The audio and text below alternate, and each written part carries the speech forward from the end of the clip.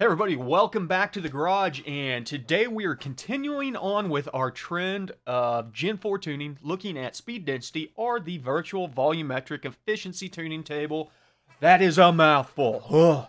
But listen, first I want to thank all the new subscribers, man. We're about to break, I think, 3,500, man. That's awesome. This is a community. I do this because of you guys, but I can't do it without you guys. And so if you have not clicked that subscribe button, it's usually kind of down in this area, I think. Nonetheless, you'll find it. Click that subscribe button. But, quick disclaimer, one of multiple. If you click that button, you will learn how to tune. So you've been warned. But that being said, I also want to thank all the new patrons out there. Let me go ahead and pimp my patron because, you know, those guys are really helping to keep me supported through this.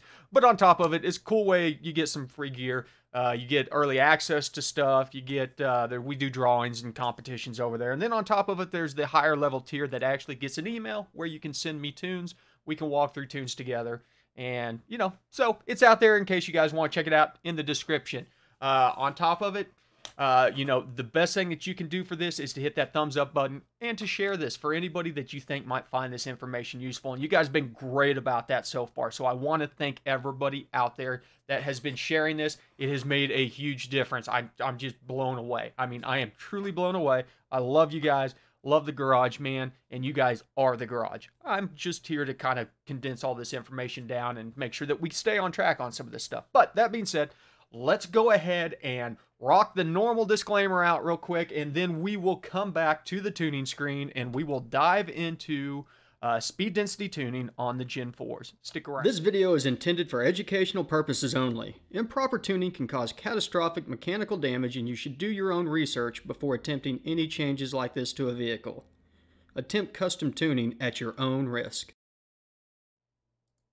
Okay, now that that's out of the way, we are working on the same platform as we did on the MAF airflow sensor. In this case, it's 2009 Corvette. If your stuff looks a little bit different, let me know down in the comments. And then maybe I could do a video specifically on that. As long as it's Gen 4, make sure that it's a Gen 4 platform. If yours is a Gen 3, it's going to look different. So there's another video out for that one. I'm just kidding. But let's dive into this. Let's take a look at it.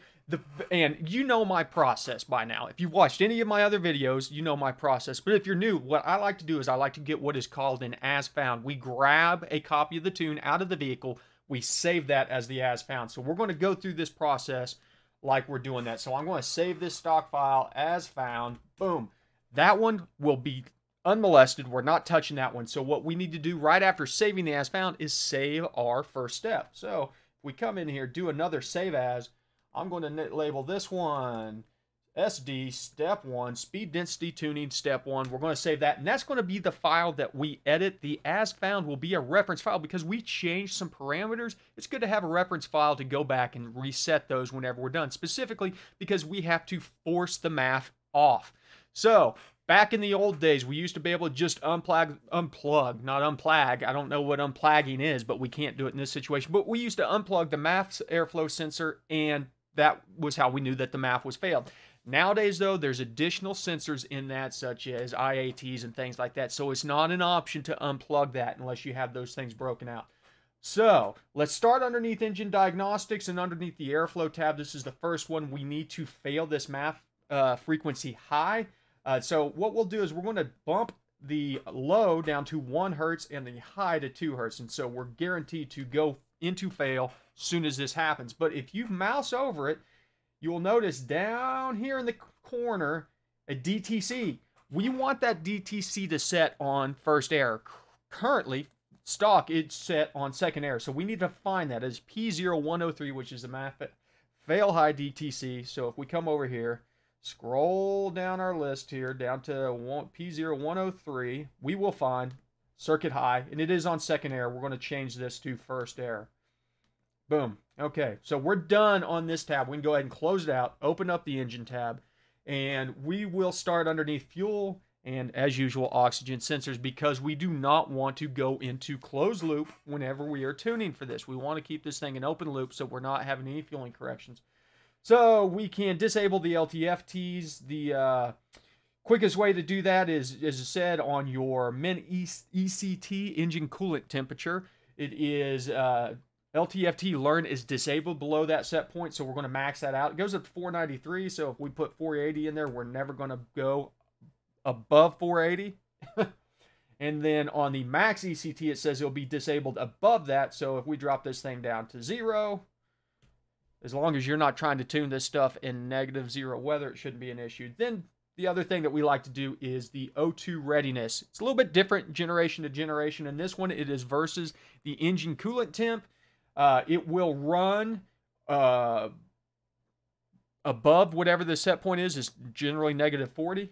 It's -40. So we want to bump this one up. So if we run this one up to 450 degrees, it will not run. The O2 sensors will not ever be considered ready, and they cannot do any kind of fueling feedback. This will force you over into open loop. So now that that's being done, we need to come down here under temperature control. We need to disable cat over temp if we still have cats. If we don't have cats, you should have disabled this already and then leave it disabled, but that's something that we will have to put back into place. And then on our DFCO, there's a couple different ways that we need to address this one. If we are on a manual car, we'll need to make the adjustments to the clutch fuel cutoff.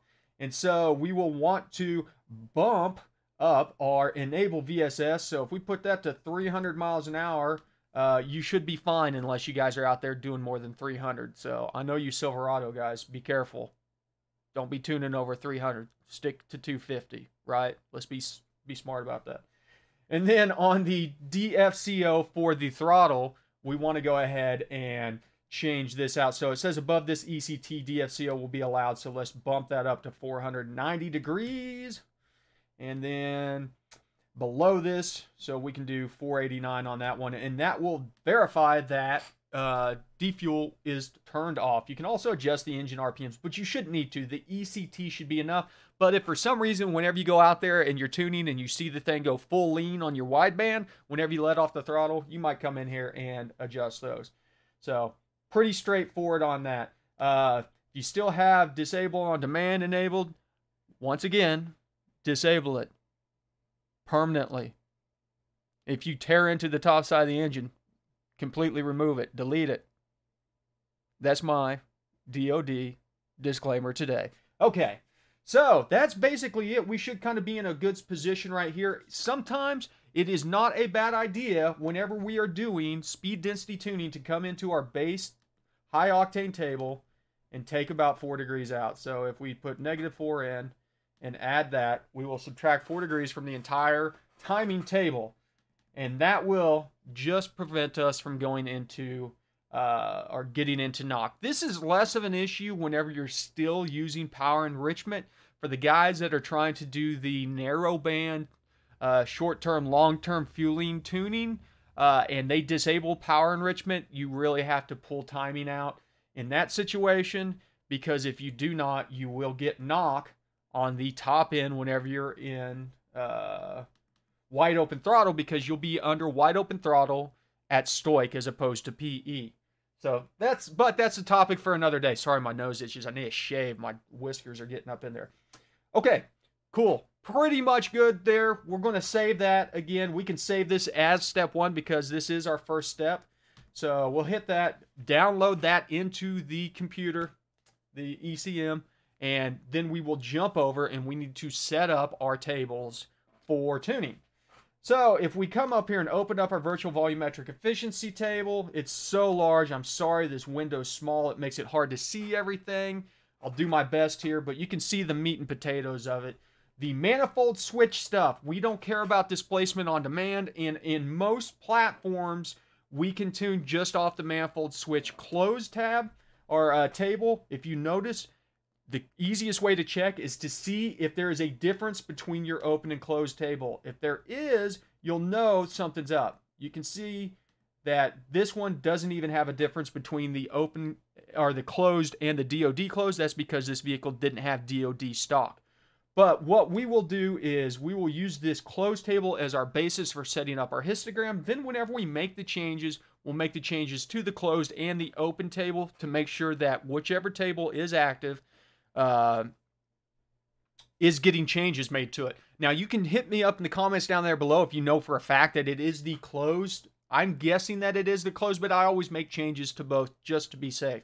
There are some platforms out there that use it, the open and closed. They're going to be different. I think they're the 4-cylinder turbos maybe. Once again, if you know that for a fact, hit me up down in the comments below, and we can go into what you would do on a different video for setting up 2 separate VE graphs with filtering on there based on whether that manifold switch is open or closed. But for now, we'll leave that open in the background. We've got the scanner open up. We're going to go ahead and add a new graph. And we will do add graph, add table. And our parameter is going to be our lambda AFR. Let me drag this over so you can see it this time. Sorry, guys. Last time I didn't have this thing in. But if we go down to the very bottom maths, lambda and AFR here, we're going to grab our EQ ratio error. If we're tuning in EQ ratio, if you're tuning in AFR, right beside it is AFR error ratio. Boom. But we'll go ahead and build this one off EQ error ratio. And now the first step that we've got to do is come back over. We're going to have engine RPMs as our column. So if we copy our column axis labels, we can jump over to our scanner, add RPMs up here. Boom, boom, boom. Yes, we can use the generic sensor in this situation, and then we will paste Control V. Control V is in Victor if you don't use shortcuts. Paste that in there. Same ordeal. We will now jump over, and this is on manifold absolute pressure. A little bit different than the other videos that I put out that used a pressure ratio. So the cool thing about that one is this one's straightforward. But we will copy the row axis labels. Same ordeal. And then we'll come back over, add in manifold absolute pressure. Generic, and then make sure it's in kPa, which is what we were reading. You want to make sure that that unit matches the units right there on your table. That's important, because if it doesn't, things will get wonky. Then we can Control V, paste in our manifold pressure range, and this is basically done. So let's do what we do, bump our decimals out to 2, jump it up to 10 cell hits. We're going to do shading. We're going to do 10 on the high side, -10 on the low side, like I like it. Color for the low side is going to be that pretty green, and then the color for the high side is going to be the oh crap red. We are running lean. Our engine is in trouble. Not really, but we're probably all right. So, and that should be good. So if we close this out and take a look at it, boom, we got data. This guy is running a little lean, as you can see. So we've got a log. A lot of information. Hey, don't pay attention to the scaling on this. The scaling on mine is cranked way up. Your scaling will not be every 50 RPMs, nor do I suggest it to be. This was an experiment gone wrong. But nonetheless, you still get the idea. So what we now need to do is come in here, run our log, get all of our data, vroom, vroom, vroom, vroom, vroom. And then whenever we're done, we will highlight our table, copy it, and then jump back over to our manifold switch closed. And then we're going to use the magic paste special, multiply by percentage, half. Okay, there we go. We have got changes in there. Beautiful, beautiful changes. The first step is done. So we will calculate our coefficients. Here's what I like to do. I like to calculate my coefficients. You're going to see all of this shift. Whenever this happens, this is a giant math parameter that's being calculated in the background, and there are zone numbers. I'm going to go ahead and show you these zone numbers. It's going to dump out everything that I just changed. We'll have to put that back in there. But if we click these zone numbers, these are different zones. You can see where these zeros are. This is the 0 zone, your first zone technically. Then here's your next zone and your next zone.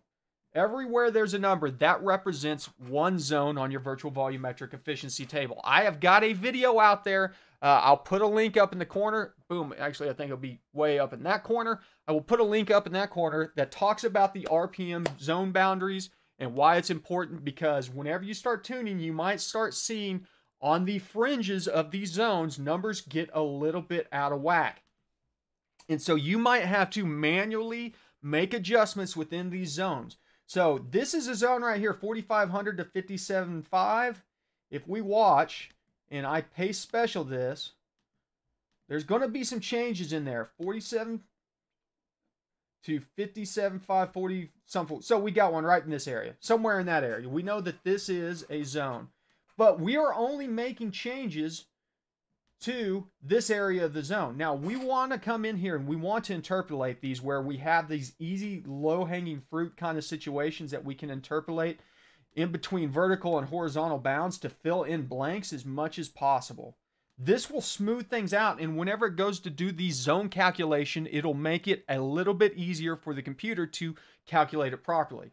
So anywhere that you've got 2, 3, maybe even 4 gaps in here, you want to come in here and smooth these. Now this is where you're starting to get a little bit far, and you're probably, if you interpolate this, you're going to skew your fueling off a little bit. That's not to say that it can't be done.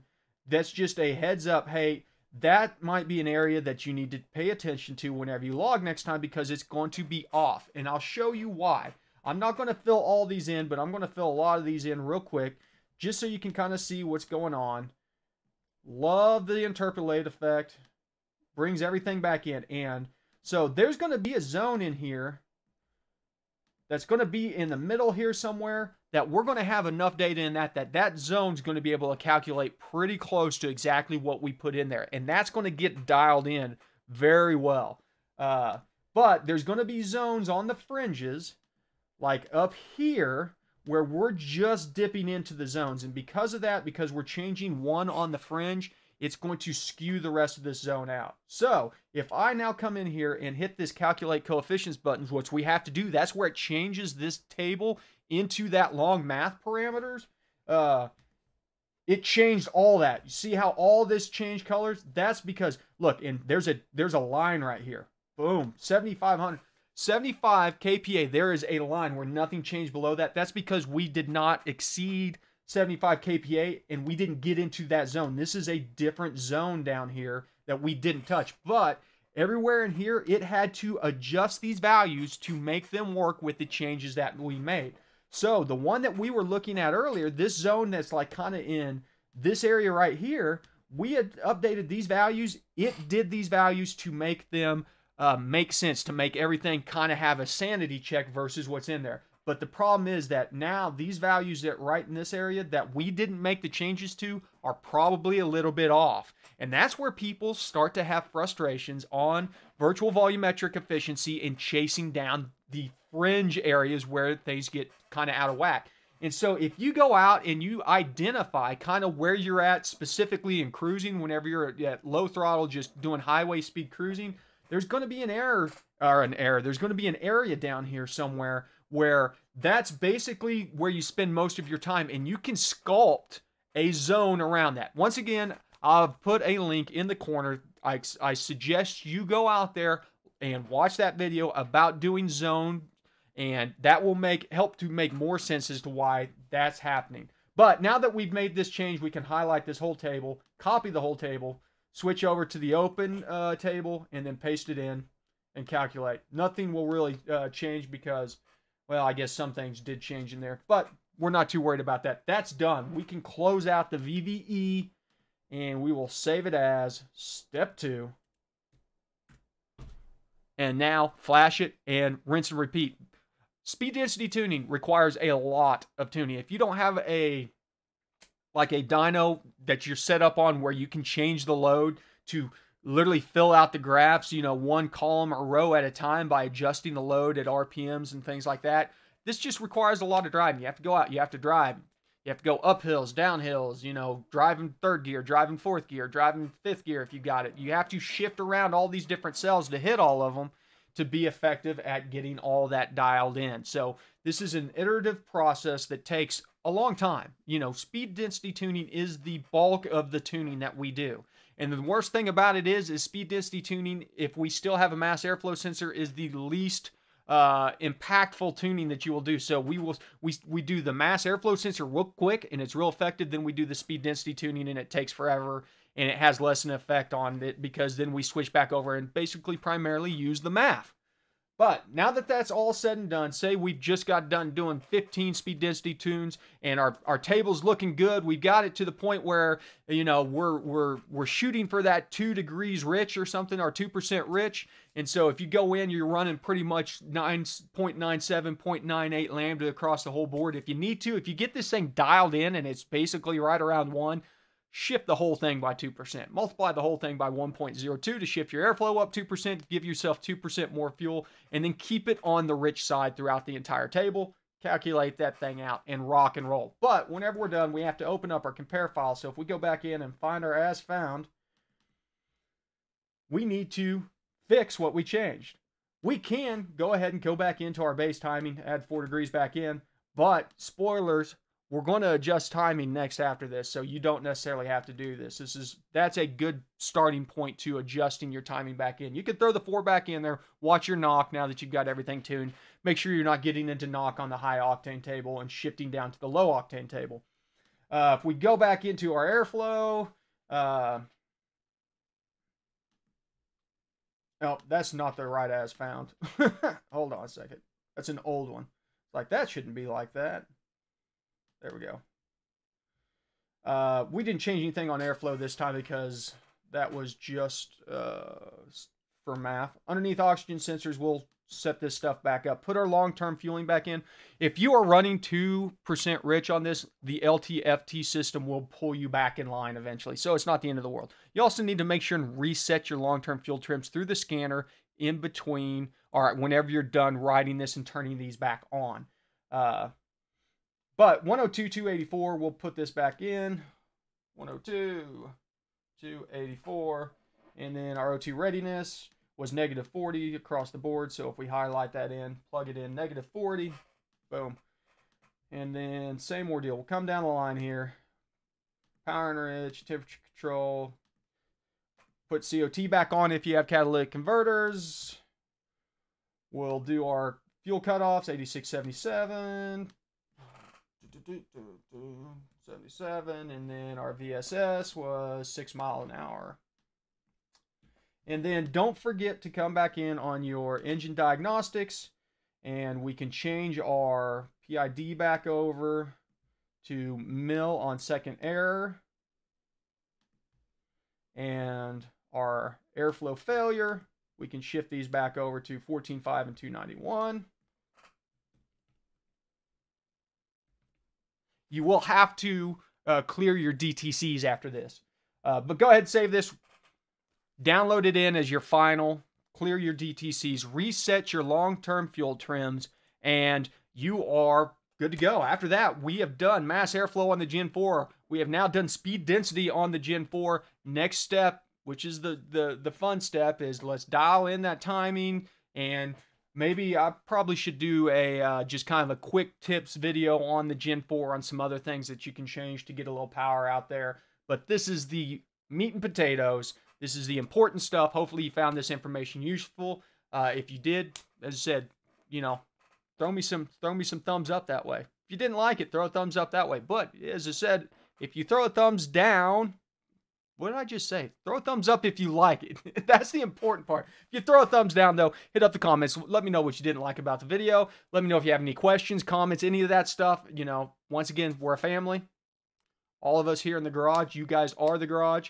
I want to appreciate everybody who stopped by, everybody who supported it. Tomorrow, the Thursday live event, you know, it's the live show in tune with the garage. So make sure if you're available 8 Eastern, I love seeing you guys show up out there, ask questions, have discussion, conversation. You know, I'm hoping to get to the point that we have so many people in there. I would just like to see a slew of sidebar conversations going on while I'm hosting the show. So you guys are awesome. Thanks for stopping by the garage as usual. ABT, always be tuning. And, I mean, that's it, man. Everybody, I will see you tomorrow.